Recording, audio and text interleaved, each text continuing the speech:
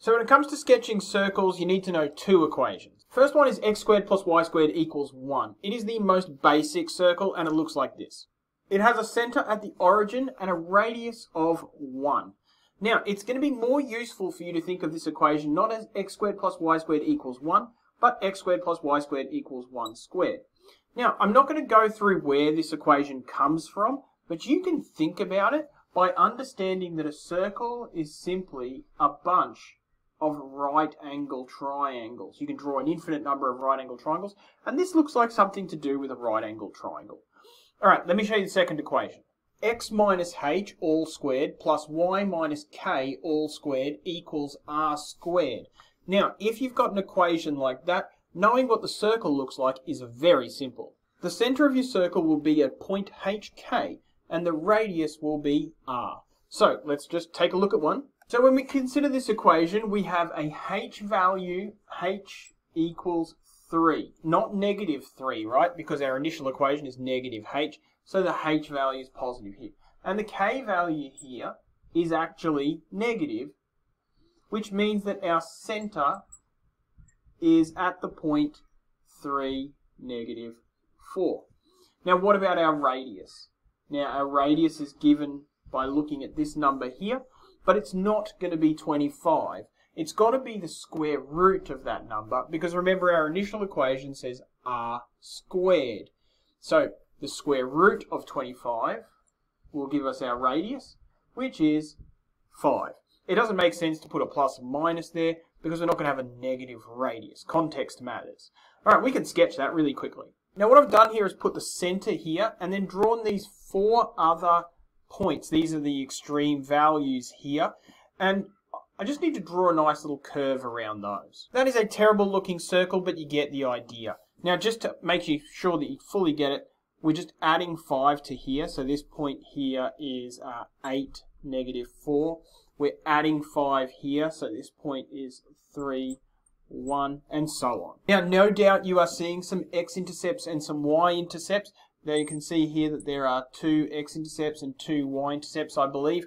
So how do you find them? Same way you find x-intercepts and y-intercepts all the time. You let x equal 0, you let y equal 0. The algebra can get a little tricky. I'm just finding the x-intercept here by letting y equal 0. You can see that that's 0 plus 4 squared, which is 16. I get this x minus 3 squared plus 16 equals 25. I can subtract 16 from both sides, which leaves me with x minus 3 squared equals 9. I can square root both sides, and this is where my two answers are going to appear. The square root of 9 is plus or minus 3, and then I get x equals 3 plus or minus 3. Now this means that my drawing is slightly out, because these two solutions are 3 plus 3, which is 6, and 3 minus 3, which is 0. So my answers are 0 or 6, which means that this point here really needs to go right through there. So my circle is a bit wonky, needed to go through there a bit, and this value here needed to go through exactly 6. Now that means that that value there is 0, and I just need to find one more value. I can go through that entire process again, instead of finding the x-intercept, finding the y-intercept. But I'm not going to do that in this video because the process is identical. Just do it again. So you can find that point as well. People are divided on whether you need to find those x-intercepts or y-intercepts at all. Make sure that you read your question carefully when you're asked to sketch a circle so you can know what you're supposed to do. Now, of course, you might get asked to go the other way, determine the equation of a circle that you see here. The important thing is just to note that you've got an equation and you need to sub in your values. So x and then this minus h. Now that h determines how far left or right it's moved. Here's our center.